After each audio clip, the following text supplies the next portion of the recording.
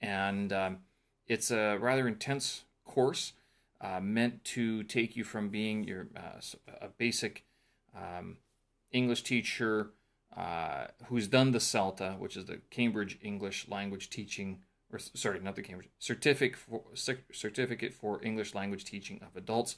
That's sort of your first step if you're getting into ESL teaching or English language teaching.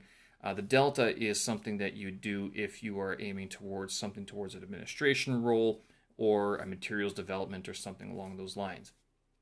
I've been working on this since the beginning of September, and I'm now on Unit 6 as I have on the screen right now. And Week 5 was a break. Sorry, I'm not on Unit 6. I'm on Unit 8 right now because this I finished this a couple weeks ago, or at least I finished most of it. I want to review some of the things that happened in Unit 6. I'll get to Unit 7 as well later on. If you're wondering how much time you should be spending on these units or this course, the exam is scheduled for December 7th, and there are 13 units total in this this whole course.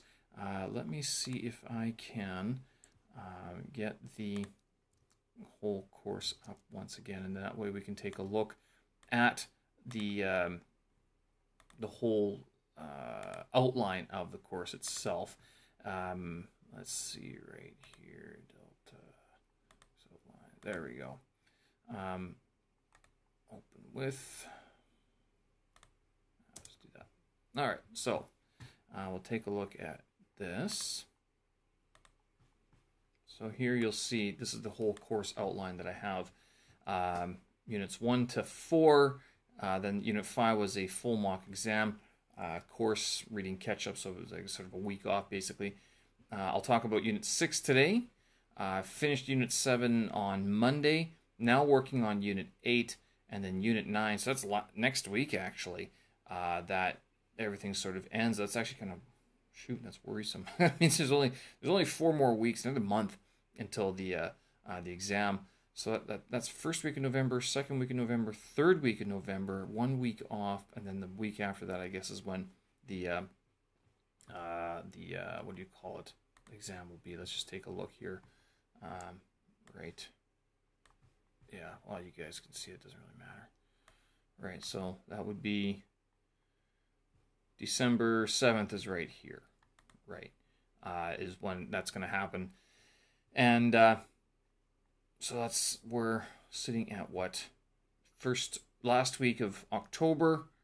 So Unit 9, Unit 8, Unit 9, 10, 11, 1 week off, 2 weeks off, and then, okay, so another 5 weeks or so, which is good. It would give me a lot of time to catch up on some of the reading, and there is quite a bit of reading that has to be done if you are going to gain the familiarity with the terminology. So how long do you have to spend? I know, sorry, it took a while to respond or answer this question.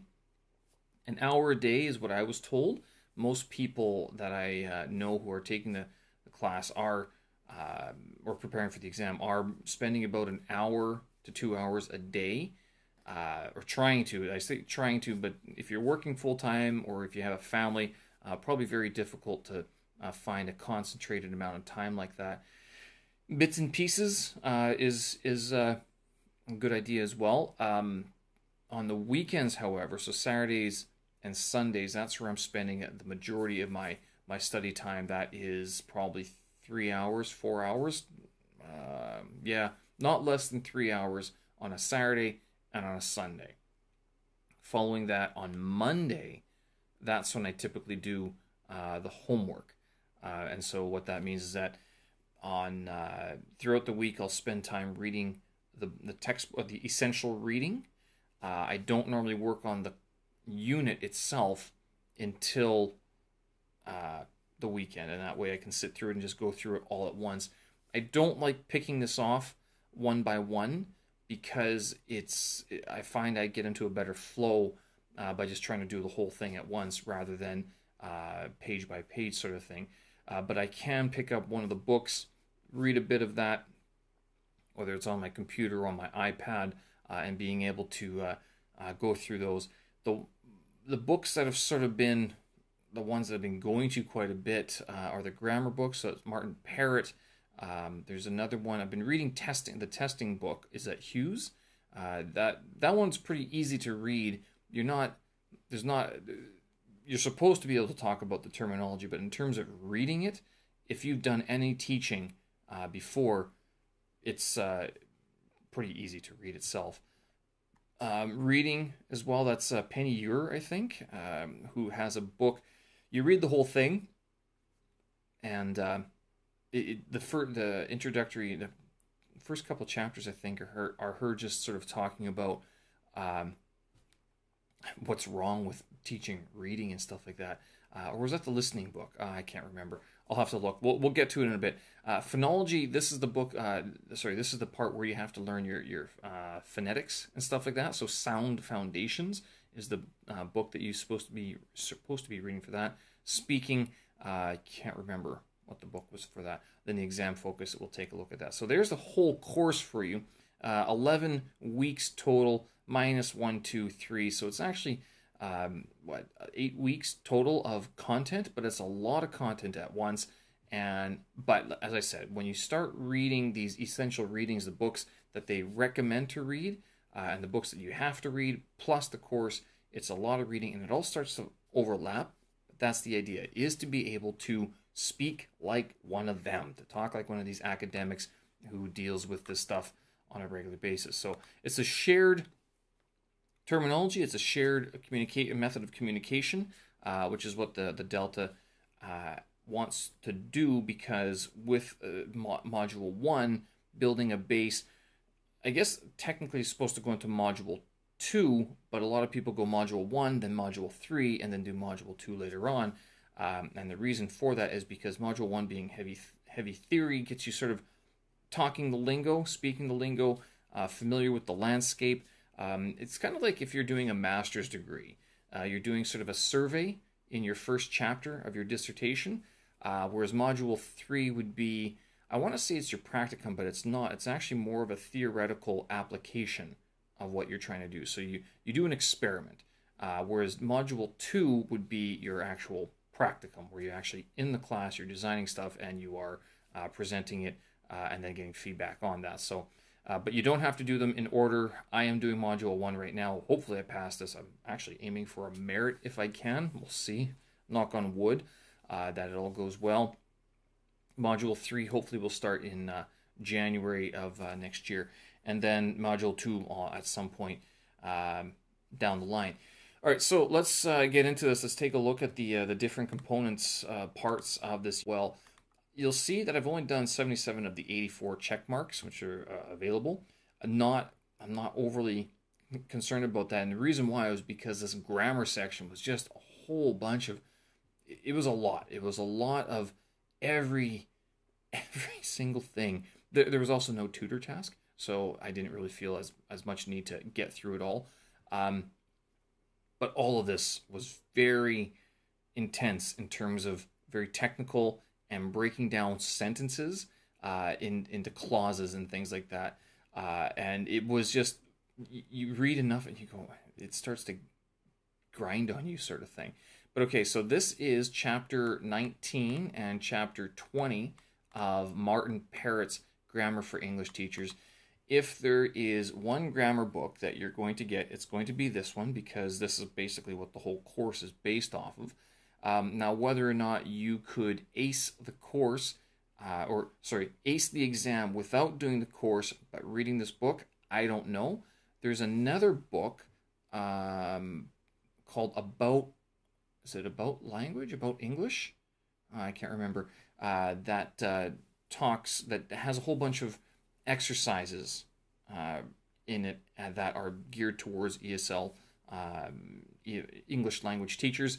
And it's a little bit more, it's much more just all exercises, getting you thinking, like breaking down clauses and how you would sort of understand the sentence breakdown and constituent parts breakdown. Whereas Grammar for English, I've been highlighting it, and anyone who's read the book would be like, so you just, why? And the reason why is because every line in that book is something informative that you probably have to know or be aware about. And by that I mean is that when he talks about breaking down the constituent parts of a sentence, so working at a phrase level, for example, being every sentence he talks about, every paragraph, he gives an example of what a phrase would be, and as a result, if you're highlighting everything is important. You have to just read it and absorb it and understand the idea behind it, and understand how to talk about it, the terminology, and then also be able to recognize how to break down a sentence for the exam. Key terminology would be this: so your phrases, your noun phrase and verb phrase, the head words, and then a modifier, a sentence constituent, which is just parts of a sentence, your subject, your dummy subject, there or it, direct or indirect objects, so with transitive or intransitive verbs, complement, what sort of goes alongside with any number of, like usually it's the noun or a verb complement as well. Adverbial, how, when, or where something is being done. Why is it an adverbial? I don't know why they use this horrible, tricky word that sounds like an adverb and helping the verb, but I guess when you say how was something done, when was it done, and where was it done, that qualifies the verb now, doesn't it? So there's your adverbial. A clause, so it's like another part of the sentence. Imperative, like don't do that. Don't forget to study. Don't is your imperative form. Subject verb inversion, so that comes in play with like questions. And have you ever? You have ever. Have you ever done something? Have you ever read that book? Have you read that book? You read that book means you read that thing. Have you read that book makes it into a question. Same with doing, what was it? If you're making it a negative. Didn't you do that? Didn't you read that book? That's still a question, I guess, and a negative. Fronting, that's where you put the adverbial or the adverb at the front. Like walking, he entered the classroom, sort of thing. Along those lines, I can't exactly remember, to tell you the truth. And an auxiliary verb, that's your don't, your would, should, could. Like a lot of your modals are auxiliaries. Noun phrase, verb phrase. I didn't qualify. I didn't define these, but noun phrase is basically anything that is a noun that is all part of the noun. So it all goes together. The very old man. So the very old man is a noun phrase, but the very old man also contains a head word and some modifiers. So the head word would be man, and the modifiers would be very old. So there, that's all of that constitutes, constitutes a noun phrase. A verb phrase would be like got up out of the room, or getting up out of the room, or quickly leaving the room would be a verb phrase. Slowly left the room would be your verb phrase as well. So this all, there you go, there are your exam aims and syllabus aims as well. So you can see it does talk, it's a lot of material coming in for this grammar, and grammar keeps on popping up quite a bit throughout the course. How many different grammar parts are there again? There are 7. So Unit 8, Chapter 8. Unit 8 is the last grammar chapter. So here we go into levels of analysis. So by now you've read chapters 19 and 20 of Gifford. Okay, so I'll stop reading here and go read that first. What is a clause, sentence, constituents, and phrase? What is a clause? Sentence can contain more than one clause. A clause is basically anything that can sort of, it's here. That is usually a subject, verb phrase, and a complement or object. Sentence constituents are what make up a clause or make up a sentence. And what is a phrase? Phrase is formed by a head word and modifiers. So a head word, again, very old man. Man being the head word, modifiers being very old. Yeah, something along those lines. Where is it? It gives this big, an adjective, big dog.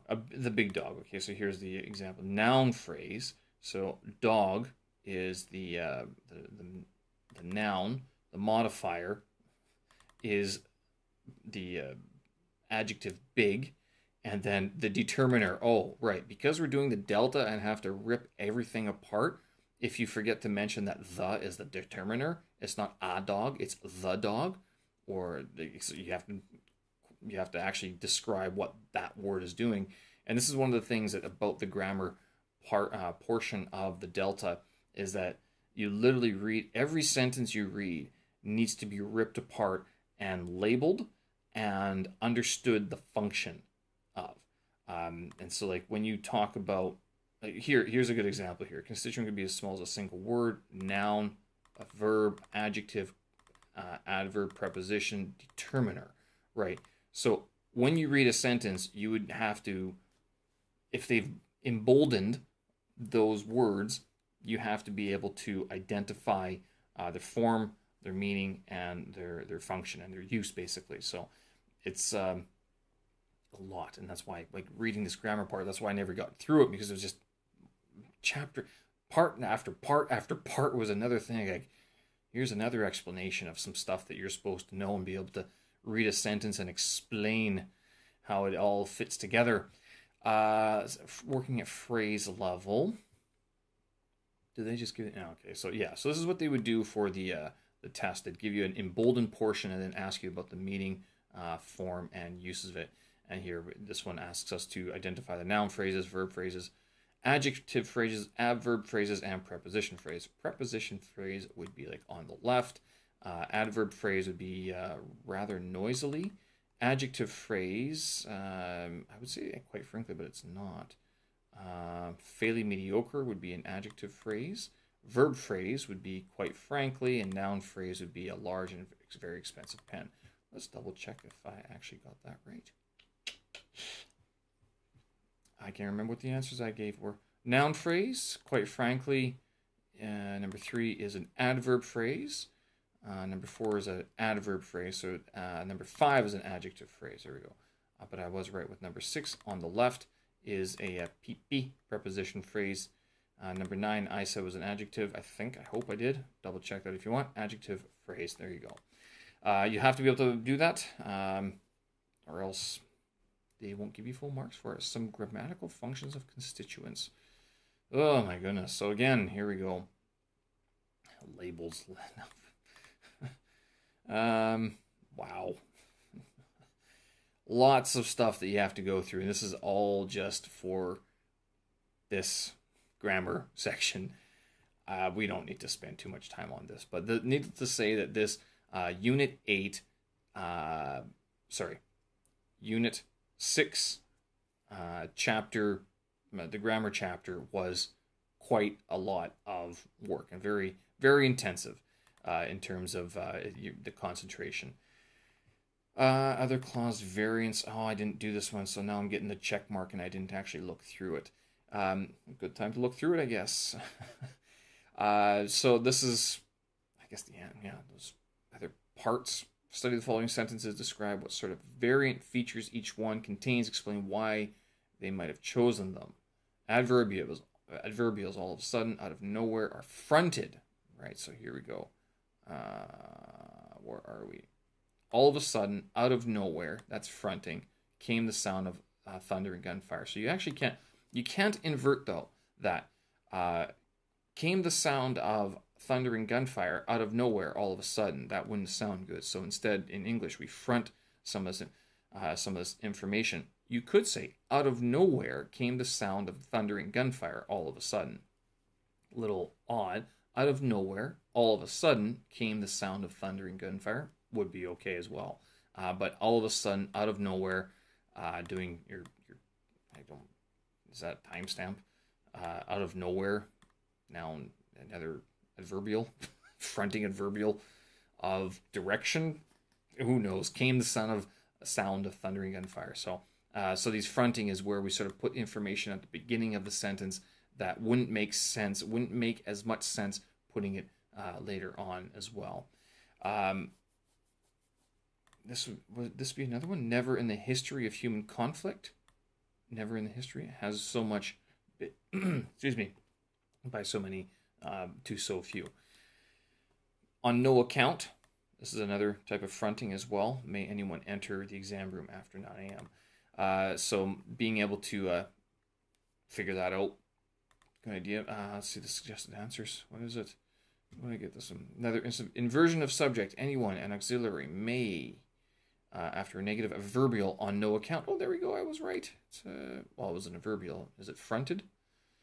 Effect is to emphasize the absoluteness of the ban on anyone. Yes, okay. That's the explanation. Great. Gotcha. What did I say? Number 7. This is an example of subject so much and first auxiliary has being inverted because of the negative adverbial never in the field of human conflict. Right? So, hey, negative adverbials. So, again, there's not just adverbials. There's negative adverbials. Is there a positive adverbial or just an adverbial and negative adverbial? The more wordy you are about, I got to qualify this because anyone who's, they make a point in the Delta program to do everything by bullet point, no flowery prose. But if you have a chance to say something like it's a negative adverbial, do it. You can just, and the negative adverbial is, you know, something that is no, not, never, not going to happen sort of thing. That's your negative adverbial. But I guess with the, I don't think you'd write a positive adverbial. I've never seen that. Let's put it that way. Other variations of word order. Yeah, so this, I mean, this is how very intense it is in terms of looking at this grammar. Is an alternative word order possible, or why? What effect does that alternative word have on the meaning of the sentence? Can't I, Dickens, stand? I can't stand Dickens. Right? I went to Italy in 1983. Went to Italy, I did, in 1983. Now you'd have to add a word. In Morocco, he worked between 1980 and 1982, which would, in Morocco, he worked. So that'd be emphasis on the place, and then him, what he was doing in Morocco, and then the time wouldn't be as important. Or he worked in Morocco between 1980 and 1982, which is more sort of background information of the guy rather than emphasis on the place of where he worked. Walking is my favorite pastime. My favorite pastime is walking. So you could do that in 2 ways as well. I do a lot of running in my free time. In my free time, I do a lot of running. Running, I do a lot of in my free time. So you can do that a couple different ways. Might not always sound the best, but there are different ways to mess around with the sentence there. And so this is something that happens quite a bit. Here we go. So can't I stand it? The first sentence is the normal or unmarked word order, subject plus verb phrase plus object. The second sentence places the object Dickens first, stressing the level of dislike for the author. Yeah, in speaking, one would stress the main verb Dickens. I can't stand. Right, I can't stand Dickens. Dickens, I can't stand. Oh, okay, Dickens, I can't stand. So you're emphasizing, stress that word right there. I can't stand Dickens. I don't think I've really read much of his stuff. I can't really comment too much on that, right? Time adverbial phrases. More, you got negative adverbials. You have time adverbial phrases of more than one word in 1983 normally go at the end of a sentence. So there you go. The first sentence is perhaps the neutral version. Second version, the time phrase at the start, suggests the chronology of events is in question, emphasizes where they went. Might imply other destinations also happen. So yeah, this is, again, going through all the different parts of the grammar. I didn't get through it, but you know what? I'll consider that I've gone through it. Now let's look at the ending here. Right out. Okay, so yeah, they don't. Here it is. Right. So there's 2 books I mentioned before. Martin Parrott, Grammar for English Teachers. That's the one that you'll probably get anyway, that you should be reading if you're going to be doing this course, or if you're preparing for this course or for the exam. And then Scott Thornbury. Scott Thornbury? I won't say his name again. About language. This is the one that's like chock full of your exercises and stuff like that for English language teachers. And our instructor did say you should be doing a page of that per day. and I don't think I've looked at that book since he said that 3 weeks ago. So shame on me. And I know, because that book is actually, that's another intense book though, because every sentence you have to look at it, read it, and actually think about it. It's another one of those, just like the Martin Parrott book, every sentence means something that you should know and be aware of. Scott Thornberry's book about language is just exercise after exercise after exercise of like, okay, you did that one, do this, do this, do this. Lots, very intense. Okay, let's move on to teaching here. Testing. My light's going to die. That's what's going to happen. The testing basic concepts and principles summary. So yeah, this is a Adrian Hughes. Andrew Hughes. Oh, I can't remember. Anyway, not too important. Testing for language teachers. Decent book actually, because I'm gonna grab that light. Just shut that off there.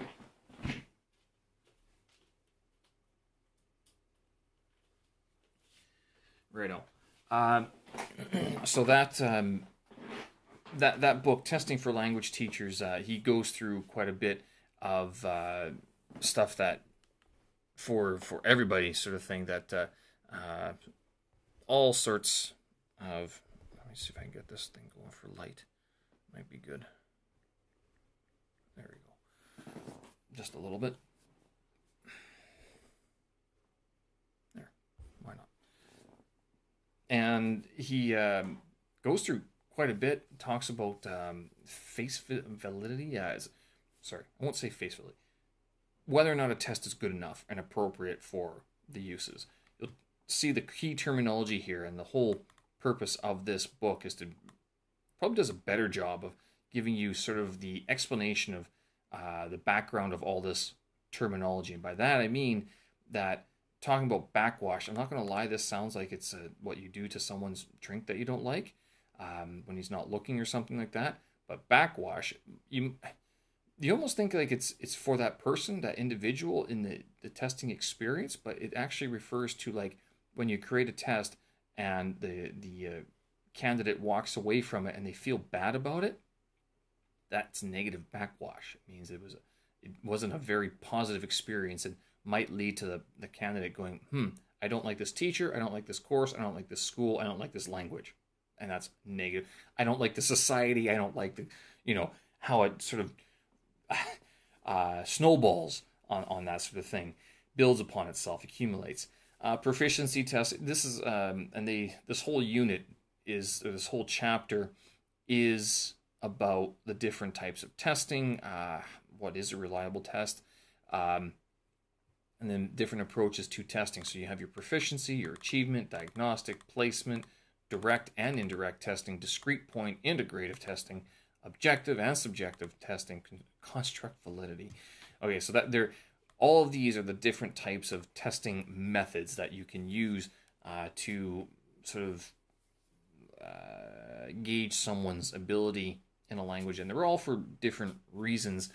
Can I remember? Proficiency is basically just whether or not they're actually good at whatever that is being tested. So language tests like IELTS and TOEFL are proficiency tests. Achievement tests, that would be your GREs, I think. So you're tested on a bunch of different things. There's no one thing being tested, but they're all sort of categorized, I believe. Diagnostic tests, checking how good you are at that one thing. Placement tests, where do you fit in a group. Direct and indirect testing, I get this one mixed up, so I'm not going to say anything about that. Discrete point and integrated testing, can't remember. Objective and subjective testing. Objective testing means that there's some sort of standards apply. IELTS is famous for this. Same with TOEFL. A lot of standardized tests are objective. So they have a rubric or a bunch of band descriptors that they are basing their judgment on. So if you as a candidate are like, he was rude to me in the test and I should get a higher mark, usually the company will look at it and go, but according to our commonly agreed upon grading measures, you're still that mark. So, I mean, he might have been a bit of a dick, but he was accurate in his scoring, right? And that happens quite a bit in standardized testing. I mean, and it's not just for like any one type. It's a lot. Basically, subjective testing would be more like your university teaching. If you're where you have a basis, like a grade breakdown, where you would measure students' grade against some rubric or description of points, grade breakdown.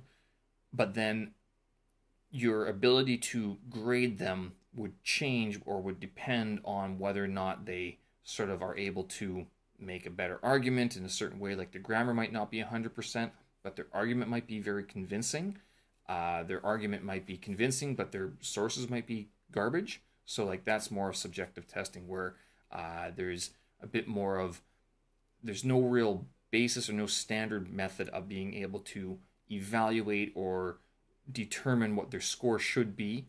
You can't really, can you score a point for each source? Can you score a point for every grammatical mistake? Or is there some basis of, you know, as a teacher, as an instructor at the university or any evaluation entity and evaluation area, do they have to sort of take a few factors into account and then give a holistic or a sort of a subjective opinion on what your grade could be? At which point you can say, well, you're wrong, Mr. Teacher or Miss Teacher.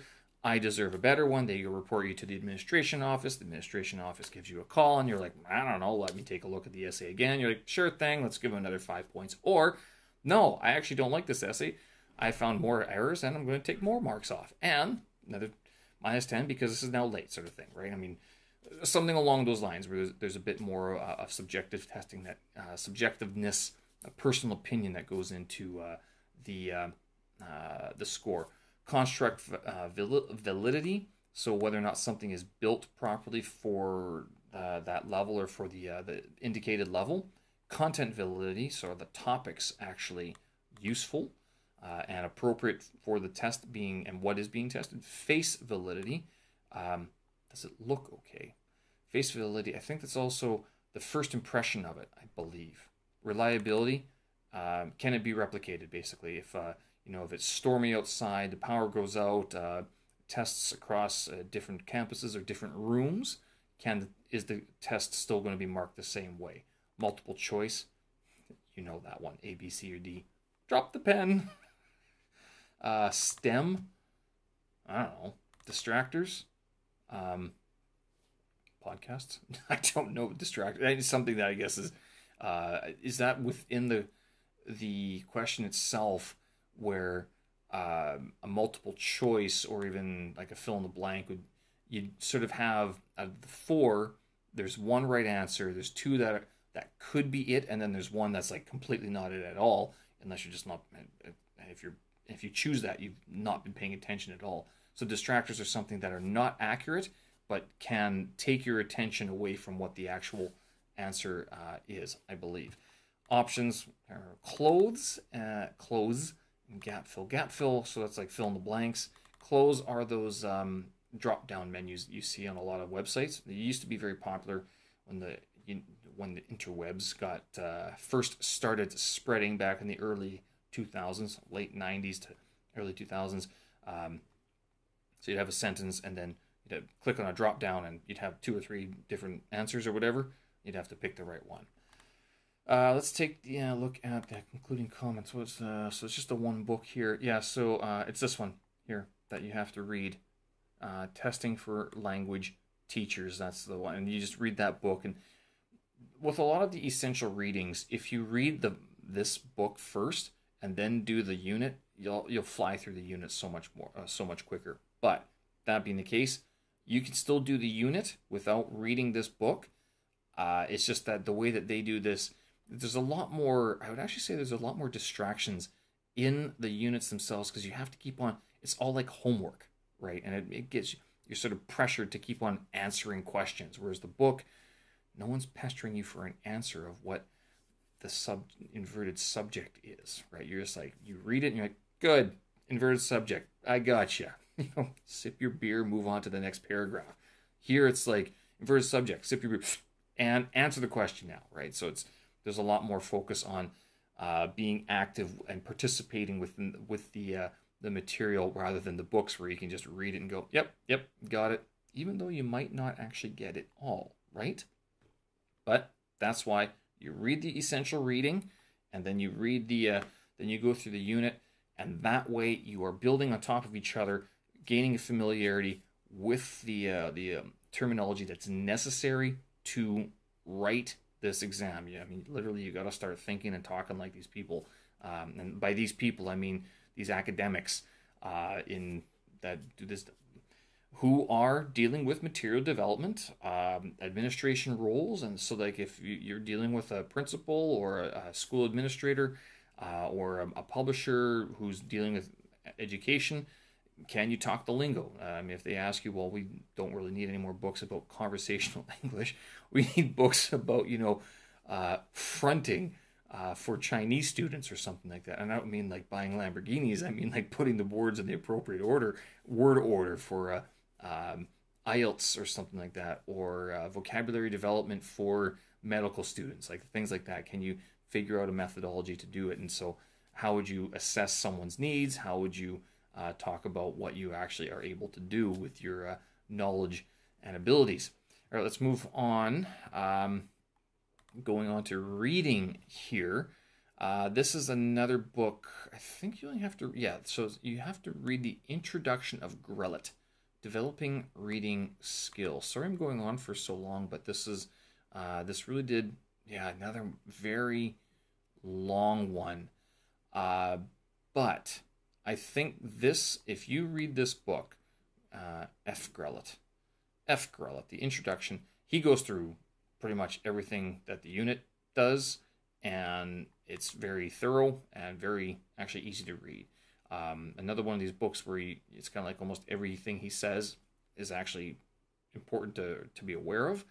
Talks about textual analysis, mixed skills, integrated skills, intratextual links and relationships, integrating reading with other language skills and aspects of lexis and grammar, and some different exercises and stuff like that. So this one, it's not a difficult read at all. You can certainly breeze through it pretty quickly, and then if you go through the unit itself, it's pretty easy at that point. Terminology, right? Okay, so here we go. So this is some of the terminology that you have to be aware of. I won't go through all the answers, but scanning, skimming, intensive reading, co-text, extensive reading, sub-vocalization, that's where you're reading out loud, reader schemata, that's activating what the reader already knows, inferencing skills, being able to understand some sort of allusion or something that's not in front of you, but you can understand is being associated with the text, top-down processing and bottom-up processing. Actually, I do want to know what those are, so I'm going to take a look at that. 9 and 10. Double check those. 9, top-down processing. Reading, which takes in the whole text first, then proceeds from global understanding to a closer reading to understand the details. Bottom-up processing. Reading, which begins from word and sentence level, gradually building up to understanding the whole of the understanding of its parts. So that's almost like your grammar translation process right there. I remember when I studied languages at university, Latin, sometimes we try to start top-down processing, but I always felt like we were reading the words in the sentences before you actually get to the whole text itself. So there you go. Important sub-skills and strategies. What are these? Good question. It says I read it, so I'll check if I did actually read it. Oh, there you go. Overview, understand the main points, relationships, the organization of the passage, check the references, understanding unknown words. Honestly, if you're a native speaker, or if you've gone to any sort of university course, if you've taken a university class, especially if an arts class, where you have to write an essay, you're probably familiar with all of your like the reading skills that they're talking about. This book is kind of funny that they list IELTS strategies for study from 1996, 26 years ago. Take a look at it. Look at how old it is, because I mean it was published in 1996, but I mean it was probably worked on in 1995 and prior to that. I I'm surprised they don't have any other newer book available to take a look at, but whatever. So yeah, if you've ever done any sort of university arts or humanities courses, you're probably very familiar with a lot of the terminology they will use in this reading section, but now making sure that you understand it in the context of ELT, English Language Teaching, that's what this unit is trying to do. Let's move on. Phonology. So again, this is where you have to this stuff, liaison, where the R, J, and W are introduced between words in particular contests. What would be well, the British do the R all the time, I think, right? Is that right? I don't know. Oh, don't hate me for that one. But levels 2 and levels 3 of Underhill, Adrian Underhill, Sound Foundations. This book is very intense because he tries to describe how the muscles move. I talked about this before, and it's kind of awkward to read about how someone's talking about your mouth and your tongue is moving inside.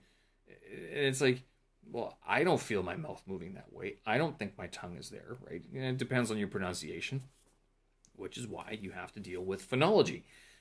Because regardless of whether or not you are British, American, Canadian, hello, South African, Zambian, Australian, or Argentinian, there is a certain agreed way to pronounce a word. And with English being a global language, some people call it a lingua franca. I don't. I call it a global language. Helping, knowing and understanding how to reduce or transcribe a word into the phonemic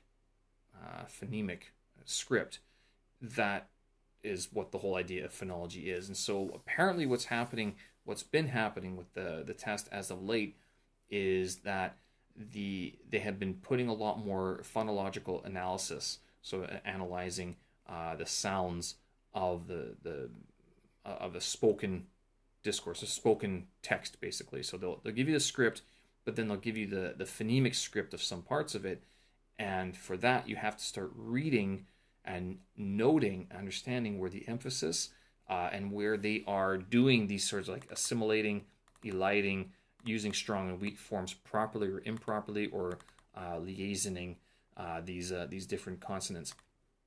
This is all part of and with that they might ask you to analyze whether or not any sort of advice that you give to a person who wants to reduce their accent.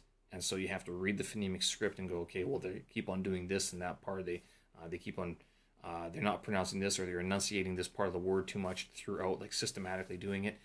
So being aware of the different parts of dealing with how English words are actually constructed and spoken.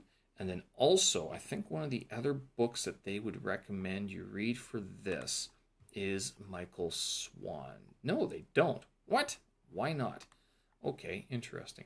They go pronunciation of English. I have not looked at these books yet, but notice how Scott Thornbury shows up again about language. So again, probably more. What does he talk about this? They don't give. No, they don't give any direction on which pages of about language.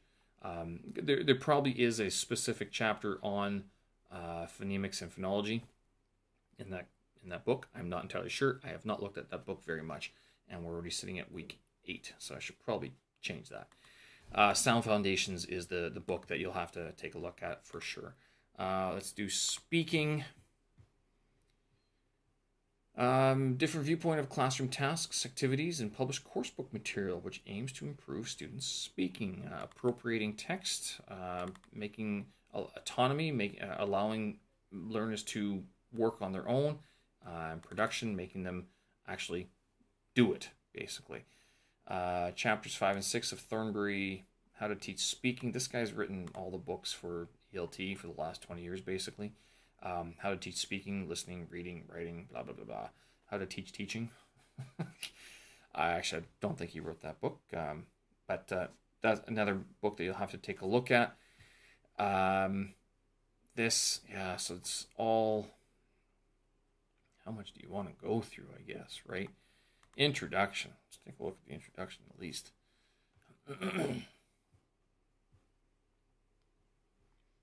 Second and final section focuses on speaking. Speaking 1 focused on various components of the speaking skill and the underlying knowledge. In this unit, we concentrate on teaching and learning issues. Talk about accuracy, appropriation, controlled or guided practice, fluency, freer practice, and production. In Thornburg's terms, it's autonomy. So speaking on your own, basically. This is common. I mean, if you've ever studied another language, right here. So this is like teacher complaints, right? I don't do much speaking in class. It's too much like hard work, running around listening to everyone while they're in pairs and making sure they don't use L1. It does my head in. So this talks about common problems with teaching, speaking, and how it can be very difficult, especially in a classroom, a large classroom environment, wherein you have a lot of students of probably varying levels or of different nationalities or different backgrounds. It can be difficult to sort of monitor, monitor. You monitor in the classroom, going around and checking in on them and helping them out where they need help, wherever they need help, sort of thing. Correcting pronunciation issues, grammar issues, certain questions like idiomatic usage as well. So it can be difficult if you have a large class. This talk, basically comes down to what are you aiming to do with your speaking classes, and how are you going to approach it when you have so many students or learners at your in front of you, basically. How teaching speaking. So mastery of the speaking skill, awareness, appropriation, and autonomy. So what do they talk about it? So appropriation, talking about relation to speaking, guided. Where is he talking about appropriation? Appropriation activities are familiar to us all, but probably don't reflect on exactly how they work. We can models, drills, or chants. Okay. I will learn English. I will learn English. I will learn English. I will get an A. I will get an A. Right? Along those lines. Writing tasks. Reading aloud. Scaffolding, so building up for learners' ability to speak, memorized or rehearsed dialogues. Hello IELTS test, basically. How can I do better in the IELTS test? Memorize a part 2? I don't know. I mean, it's a standardized test, and the questions don't change very often, so I think that's pretty much what all Chinese teachers tell them. I know I remember teaching IELTS in a classroom as well, and it's just like I would try to be enticing the students to develop a greater awareness and appreciation for the language and the history that's been published in the English language, and they're just like, but how do I get a 6? They're Chinese teachers at XDF with this Chinese school here, this private school here. They're big, no, don't do that. Yeah, all the answer, all the questions don't change. Here, we'll just give you the topics, and you can just memorize the answers for them. Listen for the keywords. Same with, I guess it's in part 2 where they have to just blah, blah, blah for 2 minutes or so like that. Again, a lot of teachers would just teach them standard formulaic answers that if they heard like a word, I don't know, Kobe Bryant or, t-shirts or something or clothing, they would just take this structure and they just plug in the words where they needed to. Just so you're aware, that although that is one way to teach speaking, if you're a student listening to this, that is not how you get a 6. I'm just going to say that. For the IELTS and for these standardized tests, usually when you get into the upper bands, what's happening is that you're actually able to, first of all, you're aware of what you're speaking, but in this, being able to say a sentence, and if someone were to ask you about what you mean in that certain part of the sentence, as a student, as a learner, you're actually able to explain it and elaborate on it. So if you're not able to do that, you're not going to be scoring a higher mark in those types of tests. Just FYI. Same with university teaching as well. It's the same thing. I mean, if you can't actually explain what your source means, instead of just dropping in a quote, I mean, how much do you expect to get, right? Speaking activities, aims, and usefulness. I can't remember this one. What is this one about? Okay. Now. All right, so, yeah, oh goodness. So it gives you a different bunch of activities, and you have to figure out which ones are sort of the best ones and talk about them. Are they highly accurate, or do they focus on accuracy, or they focus on fluency, which is what a lot of speaking tasks are all about. Is like, are you looking to practice a certain grammar drill, which is what I'd love to do in Mandarin Chinese, or are you dealing with fluency, which is like what a lot of English teachers want to deal with? Hey, just keep on talking. Just keep on talking. It doesn't matter if you're wrong. And then they go sit the IELTS exam or something, and they get a horrible grammar score because their English teacher's like, don't worry about it. They'll understand what you mean. Not when it's a language proficiency test. That's the whole point of it, basically. Same with TOEFL and these other ones. So the being able to just understand what sort of activities are appropriate depending on your goals in the speaking test. Promoting fluency, and so defining what fluency is, and then making sure that learners can work on their own, sort of thing, like being able to get away from that structured response that you taught them, and being able to understand what that structure represents, and then build on that on their own, and not be afraid to do it, even though they might make mistakes, or they can't always think of the words, and they can pause and use formulaic language to give themselves time to think. So, role of correction: do you correct right away, or do you wait? Sometimes with speaking, if you're dealing with fluency, you want to just let them go. If you're dealing with accuracy, you want to stop them when a mistake is made, correct them, have them try again. And also, sometimes what you can do with there is you can scaffold. So, okay, if someone makes a mistake, you stop and go, okay, wait a minute, what did you say? First part, this. Second part, okay, but what about that part? How would you put that all together? So say this again, say that. Can you change the sentence? What if we said this instead? So what if we use this noun instead? You say it again. So you're drilling it and you're scaffolding it, building it up, and allowing the learner several chances to correct themselves and sort of get it in their mind through repetition, when and how to correct as well. All right, so this is all your concluding comments. Let's see, what do they say here? And there's also a portion on exam focus, which we'll get through very quickly. I know. Thank you for bearing with me. It's a good review for me too, as well, to tell you the truth. So I gotta take a look at it anyway.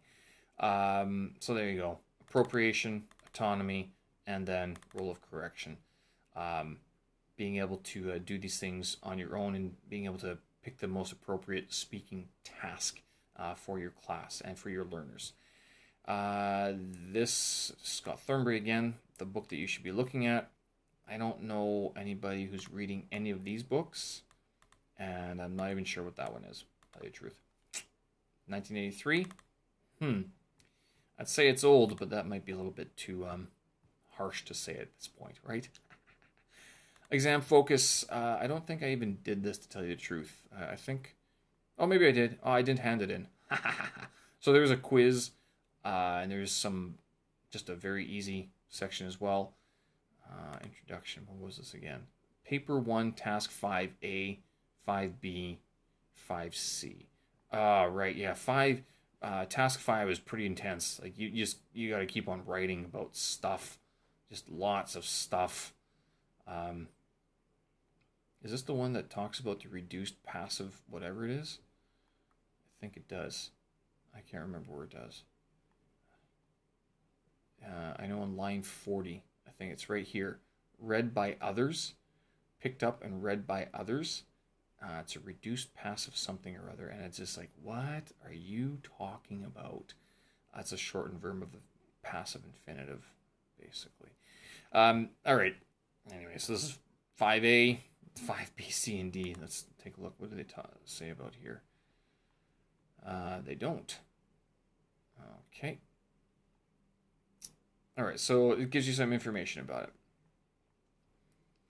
it. For this section, use bullet points. You have 30 minutes for parts B, C, and D. Advised to make as many points as possible. 45 points total. Leave space between each section. That way you can add more if you need. Parts B and C do not follow a set formula or rubric type, unlike others. Able to prepare, you'll certainly be asked to identify and comment on form, meaning, and use. So form, meaning, and use of specified extracts. And you'll also be required to comment on aspects of pronunciation, such as connected speech, which will gain more marks by using phonemic script where appropriate. So this is, again, this is where every word you read, if they embolden it, you have to comment on it. Positive adverbial, negative adverbial, a timestamp of adverbial. Make sure you do it. So here you go. Look at the following extracts from the text. Comment on the form, meaning, and the use in bold. So it reads, reader, reading, read. So you have to go through all four of those, break them down, and be able to comment on their use in those sentences, in those lines. Oh, here it is. Yeah, read by others, lines 40 to 41. Come on, where is it? Quiz answers. Here. Reduced passive infinitive. Why? Why is it a reduced passive infinitive? Because it's a shorter version of an infinitive in the passive form. Why is it passive? Because read by others. The verb is having something done by the object. Is that how it works again? Something along those lines. Omission, ellipted B. So it's an ellipted B. Is reading. It was read by others would be the full was. Is being read. So it's ellipted or ellipsis of be auxiliary. So you can say it like that. Or just use the fancy terminology of reduced passive infinitive. It just makes me laugh, and I wonder if it's going to come up in the test. To tell you the truth, I wonder. Good question. All right, and then 5 C and D practice.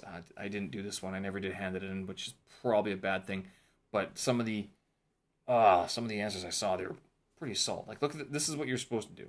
That's your breakdown of paper 1, task 5, and this is after you've done 5A and 5B, breaking those down as well. All right, so that is the whole thing for Unit 6 review. I hope you guys enjoyed that. I know that was a long broadcast. I don't normally go that long, but it's a lengthy chapter. It really is, and it's one of these things where this grammar one, the grammar was long, the reading was long, the testing wasn't so long, but you should be able to breeze through that one pretty quickly. Phonology is very involved. Speaking, not involved, but you have to understand what they mean by certain terms, or else you won't be able to use them, and you won't be able to analyze the connected speech, which is very important, the phonemic script. So that's something that I have to work on going forward, heading through week 8 and week 9 next week. Let's see, one more look at this outline. Go here. Right, so here's the outline. So we just finished talking about Unit 6. I'll talk about Unit 7 another time. I am working on Unit 8 right now, and then Unit 9 is next week. Thank goodness. There's so much reading to do. With these 2 weeks, actually, I'm hoping that these are timed practice tests, so we'll sit down and do them on our own, and then I think we get feedback on them as well. And then weeks 12 and 13 are break time, so we can still do some reading and buff up some of our knowledge and ask any questions or clarify any points that we need to prior to the exam, which again is at the beginning of December. Okay, folks, thanks for listening. I appreciate it. I hope you guys are doing well, and if you are doing the Delta, that you're doing well as well. If you're not doing the Delta and you're thinking about it, if you want to have any questions or comments, drop them in the comments below, or get in touch through the contact page, and I'll do my best to answer your questions. Let's so bypass this thing. I mean, that would be, I do not want to have to write this thing again. Let's put it that way. So lots of reading, lots of terminology, and every word you read, you must be able to analyze and justify. That's how I understand the Delta test so far. Okay, thanks for listening. Thanks for watching. We'll talk again.